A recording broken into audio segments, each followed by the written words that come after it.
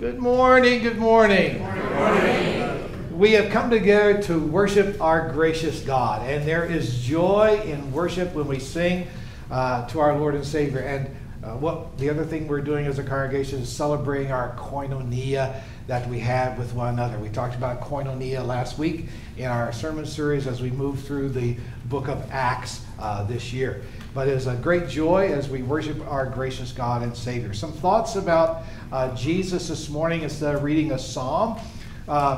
Jesus is on his way to Jerusalem, and he's going through some grain fields on the Sabbath, and the Pharisees were a little bit upset with him because they thought he was breaking a Sabbath rule.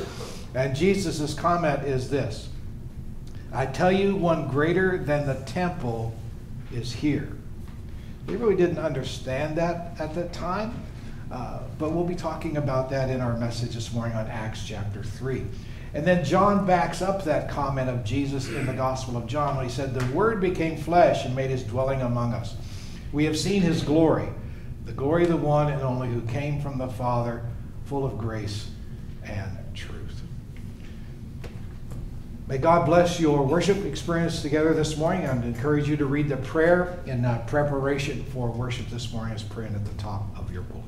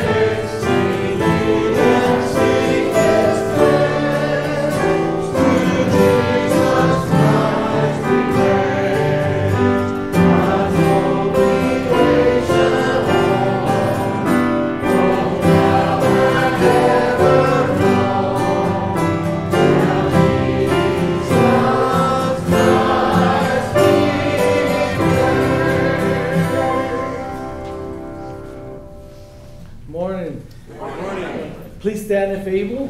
You all please stand. Sanctification. We come together as the people of God. We offer our hearts, our voices, our lives in worship to the Father, the Son, and the Holy Spirit. Amen. How lovely is thy dwelling place, O Lord our God. For a day in your courts is better than 1,000 elsewhere.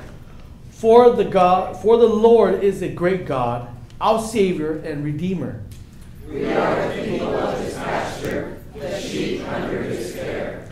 In his hand are the deep places of the earth. The strength of the hills, in his also. The sea is his, and he made it. His hands formed the dry land. O come, let us worship and bow down. Let us kneel before the Lord our Maker.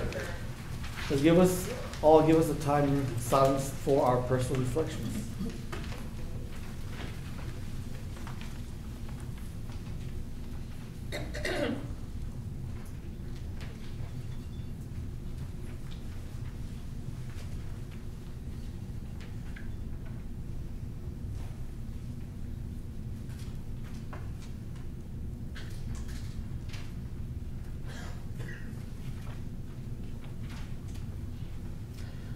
How great is the love the Father has lavished on us, that we should be called the children of God. This is how we know what love is. Jesus Christ laid down his life for us on the cross. If we claim that to be without sin, we deceive ourselves and the truth is not in us. If we confess our sins, he is faithful and just and will forgive our sins and purify us from all unrighteousness. It is God's desire that we be holy as he is holy. But if anyone does sin, we have one who speaks to the Father in our defense, Jesus Christ. He is the atoning sacrifice for our sins, and not only ours, but for the sins of the whole world. The Lord is compassionate and gracious, slow to anger, abounding in love. He does not treat us as our sins deserve. No one will be declared righteous in God's sight by observing the law. Rather, the law makes us conscious of our sin. Bow down your ear, O Lord, for I am poor and needy. Your mercy is abundant to all who call upon you. The word of God is living and active, sharper than a double-edged sword. It judges the attitude and thoughts of the heart, exposing us for what we are. He knows everyone and everywhere. Everything about us is there and wide open to the all-seeing eyes of our living God. Nothing can be hidden from him, to whom we must explain all that we have done. Almighty God, creator of all things, judge of all people, we admit and confess that we have turned away from your path we promised to follow. We have thought evil thoughts. We have spoken unspeakable words. We have not applied your word to our behavior. Our obedience has been sloppy. Our love for our neighbor half-hearted. Forgive us all the past and set our feet upon the true path of life. Great is God's mercy to all who call upon him. The righteousness that comes from God through faith in Jesus Christ to all who believe. God presented Jesus Christ as a sacrifice of atonement for the sin, and so all who believe are justified freely by his grace. God placed on Jesus all your sins at the cross and transferred to all who believe his righteousness through faith. You are forgiven in the name of the Father, the Son, and the Holy Spirit. Amen. Let's be seated. The first reading today is from Isaiah, chapter 65. It reads, I revealed myself to those who did not ask for me. I was found by those who did not seek me. To a nation that did not call on my name, I said, Here am I, here am I. All day long I have held out my hands to an obstinate people who walk in the ways not good, pursuing their own imaginations, a people who continually provoke me to my very face, offering sacrifices in gardens and burn incense on altars of brick, who sit among the graves and spend their nights keeping secret vigil, who eat the flesh of pigs, and whose pots hold broth of impure meat, who say, keep away, don't come near me, for I am too sacred for you. Such people are smoke in my nostrils, a fire that keeps burning all day. See, it stands written before me. I will not keep silent, but will pay back in full. I will pay it back into their laps, both your sins and the sins of your ancestors, says the Lord. Because they burned sacrifices on the mountains and defied me on the hills, I will measure into their laps the full payment for their former deeds. This is what the Lord says. As when juice is still found in a cluster of grapes, and people say, don't destroy it, there is a blessing in it. So will I do in behalf of my servants. I will not destroy them all. I will bring forth descendants from Jacob and from Judah, those who will possess my mountains. My chosen people will inherit them, and there will my servants live. This is the word of God. Thanks be to God. The second reading epistle today is from Acts chapter 3. One day, Peter and John were going up to the temple at the time of prayer, at 3 in the afternoon. Now a man who was lame from birth was being carried to the temple gate called Beautiful, where he was put every day to beg from those going into the temple courts. When he saw Peter and John about to enter, he asked them for money. Peter looked straight at him, as did John. Peter said, look at us. So the man gave them his intention, expecting to get something from them. Then Peter said, silver or gold I do not have, but what I do have I give you. In the name of Jesus Christ of Nazareth, walk. Taking him by the right hand, he helped him up. And instantly the man's feet and ankles became strong. He jumped to his feet and began to walk. Then he walked with them into the temple courts, walking and jumping and praising God. When all the people saw him walking and praising God, they recognized him as the man who used to sit begging at the temple gate called Beautiful. And they were filled with wonder and amazement at what had happened to him. This is the word of the Lord. Thanks be to God. Let us rise for the reading of the gospel lesson. This gospel lesson from chapter 8 in the Gospel of Luke. Jesus has crossed into the area of the Gerasenes, which is a Gentile area. So he did not limit his miracles just to Jews in Cana and the other area, but he's now crossed the Sea of Galilee into Gentile territory to do the same miracles and work. Luke chapter 8. They, referring to the disciples and Jesus, sailed to the region of the Gerasenes, which is across the lake from Galilee. When Jesus stepped ashore, he was met by a demon-possessed man from the town. For a long time, this man had not worn clothes or lived in a house, but had lived in the tombs. When he saw Jesus, he cried out and fell at his feet, shouting at the top of his voice, "What do you want with me, Jesus, Son of the Most High God? I beg you, don't torture me." For Jesus had commanded the impure spirit to come out of the man.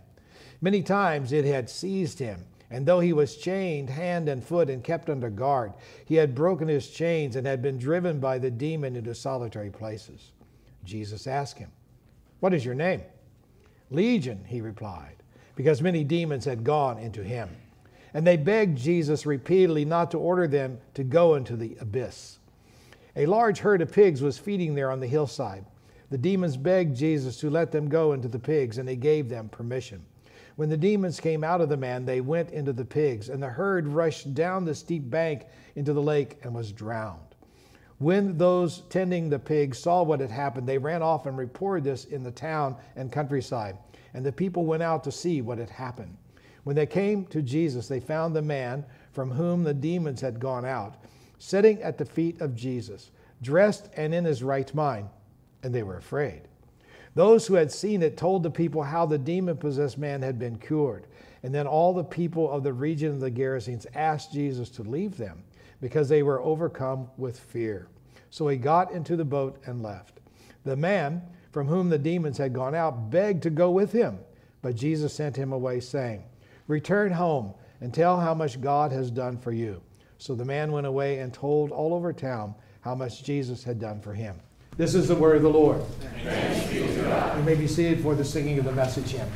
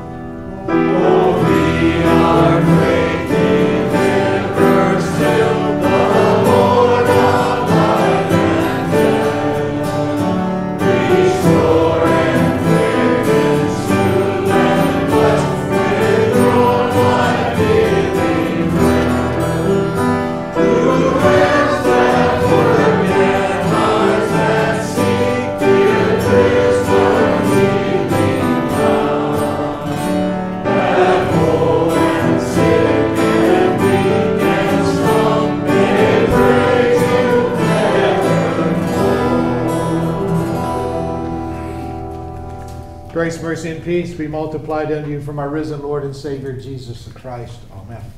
Let us pray. Almighty and gracious Heavenly Father, your word is our treasure. And we ask that you would enable us to not only speak your word this day, but hear it as well, to the glory of your name. Amen. Let us share that text that's printed for us this morning. Then Peter said, "Silver or gold I do not have, but what I do have I give you. In the name of Jesus Christ of Nazareth, walk." In our sermon series through the book of Acts, we have come to chapter 3, and God is on the move.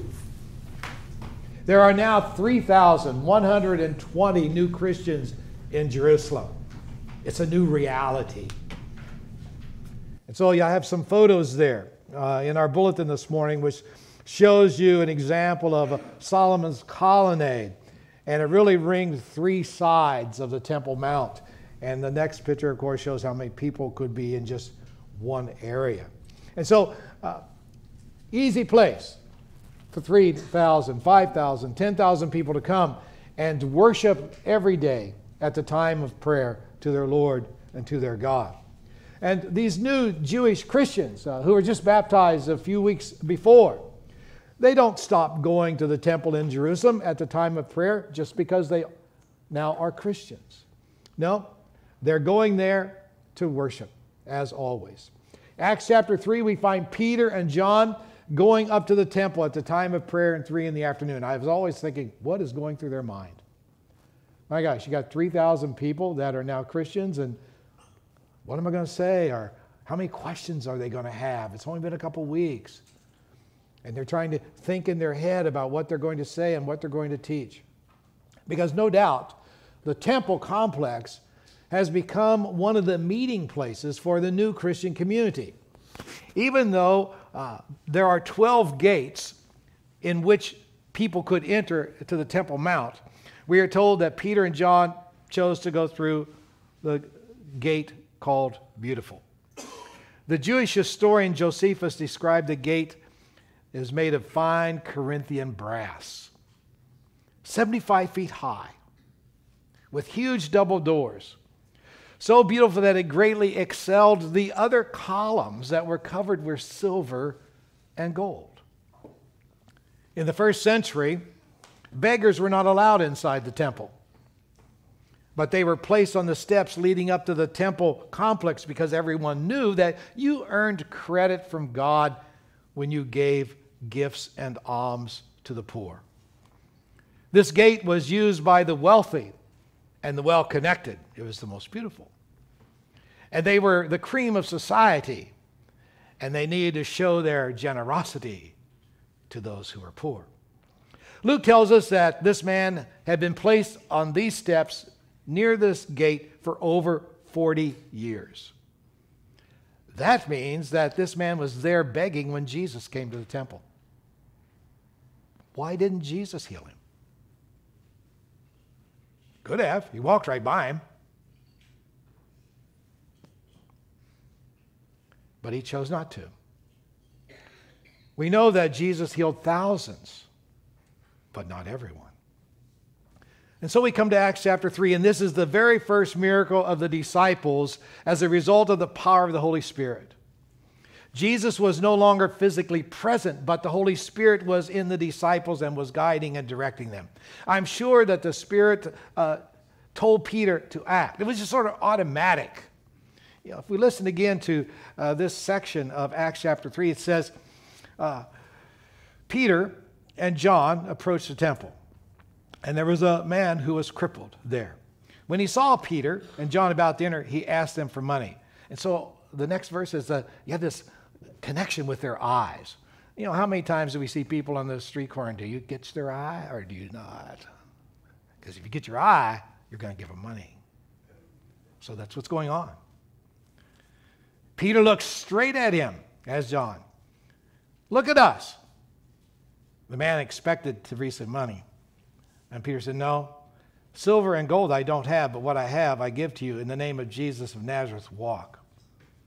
Taking him by the right hand, he helped him up, and instantly the man's feet and ankles became strong. He jumped to his feet and began to walk. Peter didn't think that himself. They were just going to the temple with other things on their mind, about 3,000 people they're ready to talk to. And all of a sudden, they see this beggar there.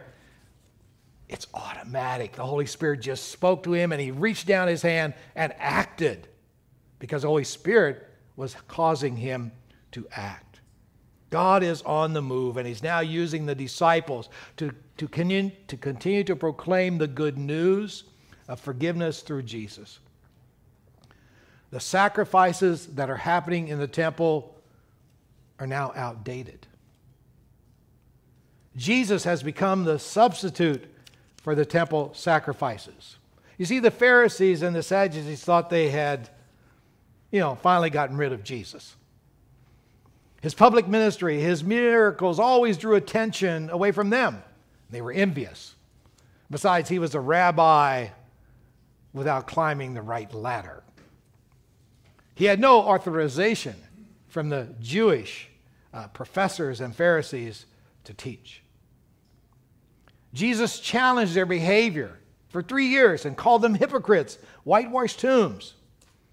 He said, you guys look good on the outside, but you're full of dead men's bones on the inside. He claimed to be God in the flesh. How radical is that? I mean, you and I have heard that phrase all of our life. And so we just sort of, Jesus was God. But you got to stop and think, even for us, how radical that is, that God himself came into the person of Jesus. It's radical. He claimed the authority to forgive sins and judge the world. They had had enough. They convinced Pilate to use Roman authority, and he was crucified. That should have been the end of the Jesus story. His claim of deity was a good reason to arrest him, put him on trial, and silence him. But Jesus rose from the death and the grave, and now, in effect, there are two temples in Jerusalem. One made of stone by human hands, and the other one made out of human hearts, in which the Holy Spirit now dwelt. The Jews understood that the temple was the one place on earth where heaven and earth connected. And that's where you receive forgiveness of sins. The temple offered forgiveness of sins every day when there was a sacrifice, when the lambs were offered. And now Jesus, the real temple, the real sacrifice, claimed forgiveness and healing because of his resurrected body. And the church has become the temple of God on earth. Now it has 3,120 people. Acts chapter 3 not only contains the first miracle by the hand of Peter, but it brings them into conflict with the temple authorities because of this demonstration of power. And the Pharisees did not believe that Jesus could be nor should be the substitute for forgiveness. Well, almost a century ago, Procter & Gamble started to receive letters from very enthusiastic customers. And each one of the letters contained a question because they were so excited and they wanted to buy more soap that floats. And they wanted to know where they could find it. They'd become enamored with this ivory soap, and it helped them keep from sloshing around in that bathtub looking for that bar of soap that was always slipping away. So they wanted to know where they can get more of that ivory. So the executives knew they had a very good thing going, and so they quickly went public with the story of how a factory workman unintentionally left a liquid batch of soap mixing a little bit more than normal and whipped in air into the product. It was an accident that happened. It was a winning product. By 1890, more than 30 million bars of ivory soap were being sold every year. And Procter & Gamble knew they had good news. But there was also bad news. And that is that other companies had kind of figured out how to make floating soap. And so what Procter & Gamble did, they wanted to keep their market share. And so they put out a public program. They launched an awareness program. And it says, be aware of imitators. Accept no substitutes except ivory. Consider the situation of Australia-born Doris Grunwald, who at the age of 22 found that she was not a blood relative of the people who she thought were her parents. It was a shock to Doris and to her parents, who never imagined that when they left the hospital 2 decades earlier, they had been given the wrong child. Now, let me ask you, if you were Doris's parents, what would you do? The hospital combed its records.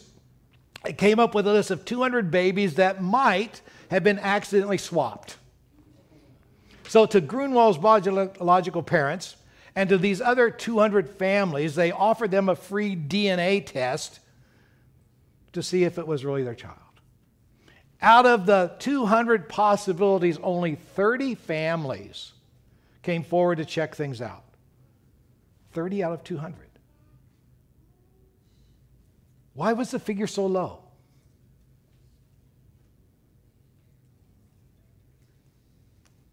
Well, it's simple.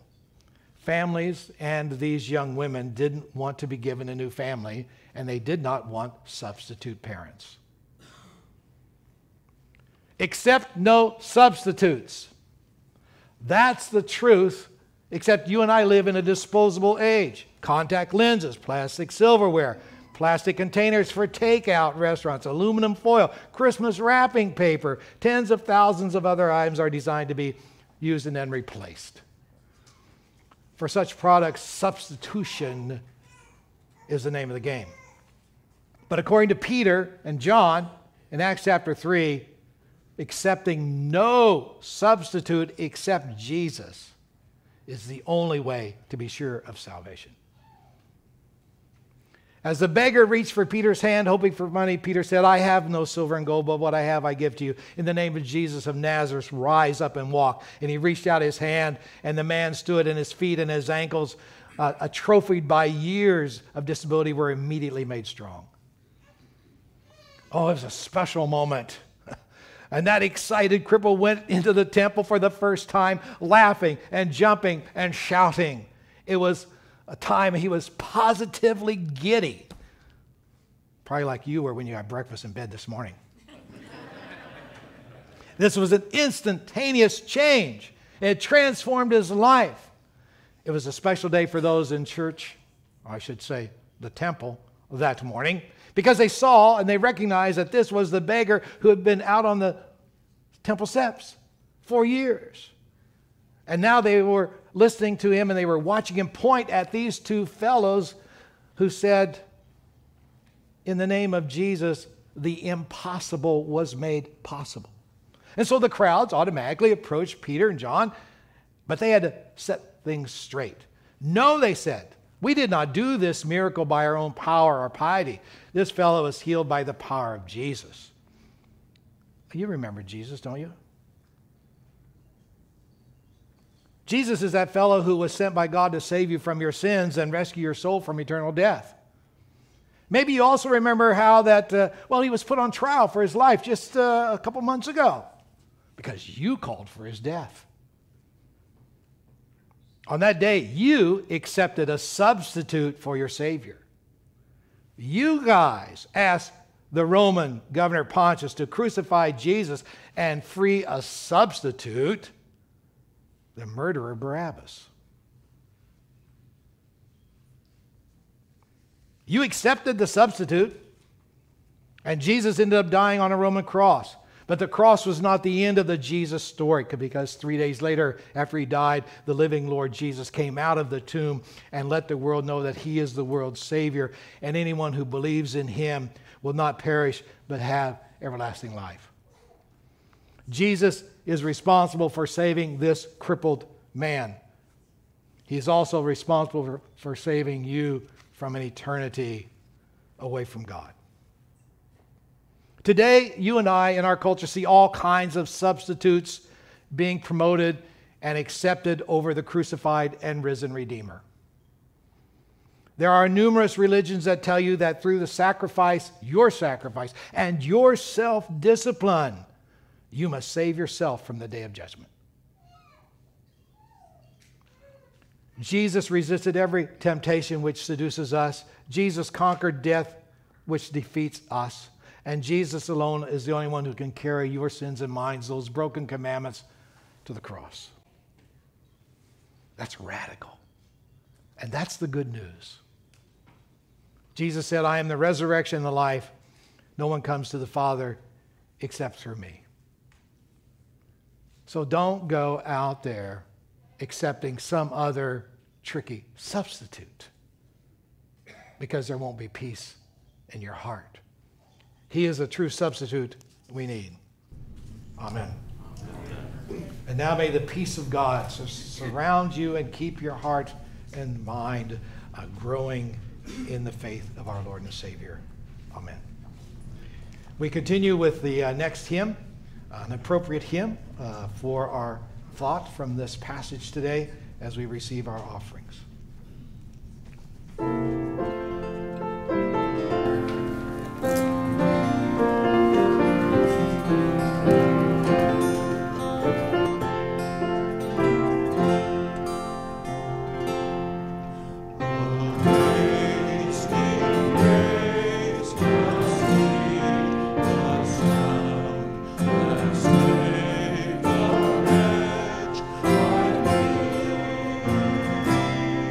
I want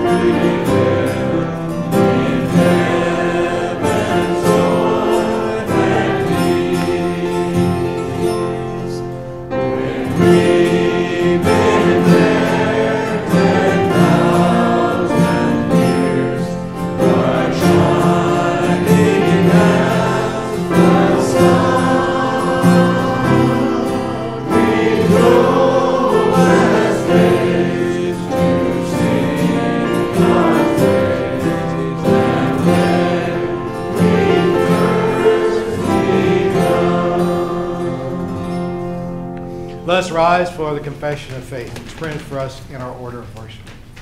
I believe in God the Father Almighty, maker of heaven and earth, and in Jesus Christ, his only Son, our Lord, who was conceived by the Holy Spirit, born of the Virgin Mary, suffered under Pontius Pilate, was crucified, died, and was buried. He descended into hell. The third day he rose again from the dead. He ascended into heaven and sits at the right hand of God the Father Almighty. From thence he will come to judge the living and the dead. I believe in the Holy Spirit, the holy Christian church, the communion of saints, the forgiveness of sins, the resurrection of the body, and the life everlasting. Amen. Let us pray for the whole people of God in Christ Jesus and for all people according to their needs. Almighty and gracious Heavenly Father, you are a wonderful and gracious Father.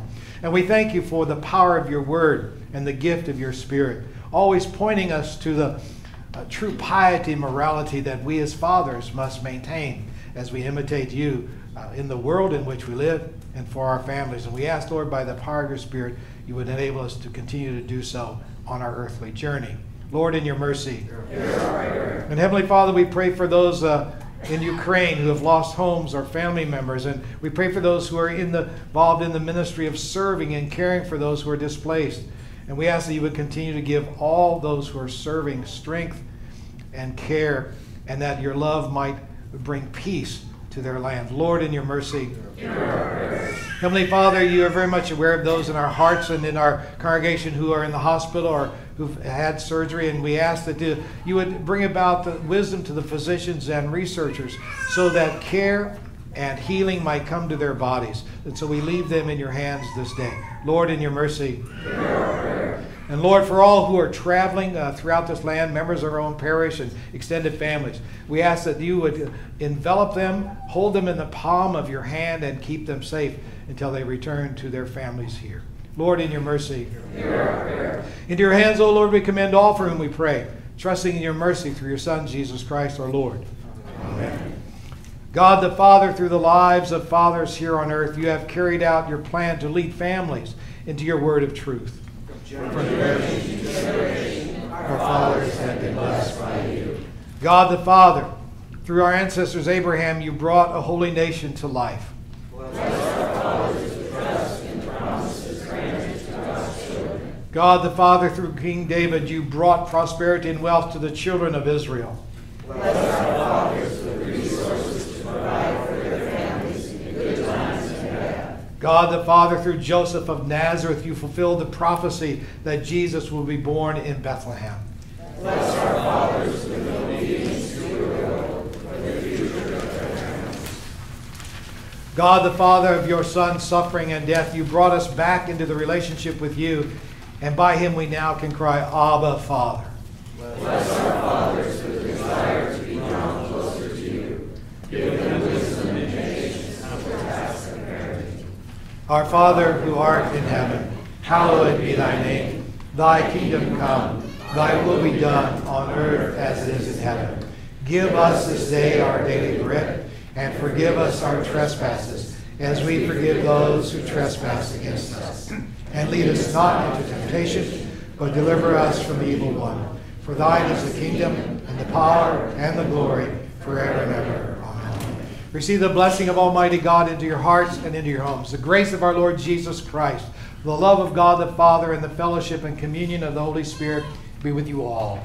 Amen. You may be seated for the singing of our closing hymn.